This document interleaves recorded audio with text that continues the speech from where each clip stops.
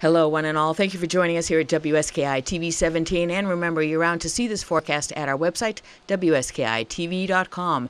For Saturday, dress up, folks. 0 to 4 at the summit, 11 to 15 at the base. A little bit of a breeze out of the west-northwest with partly to mostly cloudy skies. We do like these temperatures because they are excellent for snowmaking, but you will have to remember to put on an extra layer, maybe even a face mask if you're headed to the summit. On Sunday, a little bit warmer, 7 to 11 up top, 16 to 20 at the base, partly to mostly sunny skies with a little bit of a change in wind direction to the southwest. On Monday, looks like snow on the way, 29 for high at the base, 20 at the summit. We're hoping for a few inches, so stay in touch with us to find out more on the details of Monday's weather. Tuesday, flurries lingering, 29 at the base, 14 up top, and Wednesday, again, a chance of snow with 28 at the base and 19 at the top of the mountain. So we do like the snowy forecast. Keep it coming. That's what we say. Thank goodness so far we've had good help from Mother Nature recently for snowmaking and also from natural snow. We now have our trail count up to 37 trails and trail sections. Trail conditions brought to you by Birchwood Interiors. 6 lifts will be in operation this weekend with packed powder and loose granular with extensive grooming overnight on the Landing, Birches, Lower Winters Way, Hayburner, Kings Landing, Candyside, and Tote Road.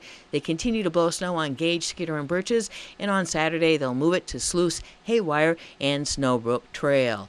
They have more lifts in operation on the weekend. Sawduster, Super Quad, Skyline, Musculator, and Double Runner all will start at 8:30 on both Saturday and Sunday morning. So get out there good and early. Take advantage of the freshly groomed packed powder conditions. Narrow gauge pathway still has a set track. If you want to do some cross-country skiing, that's a great option from the mountain down to the valley.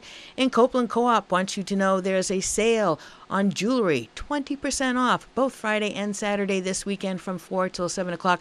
They'll also have a little bit of wine and refreshments available.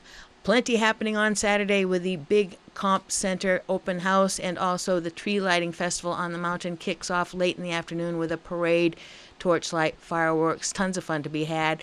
Sunday morning at 11 o'clock is the downhill worship blessing of the skis and boards at the Double Runner Chair. And as always, if you want to know what is going on throughout the entire Maine High Peaks region, we are your source of information so you can know before you go. WSKITV.com has all the information you see on WSKI TV 17, and we're also on Facebook, Twitter, and Instagram. So if you want to know what's happening, get in touch with us here at WSKI as a local business owner. We will get the word out for you. WSKITV.com.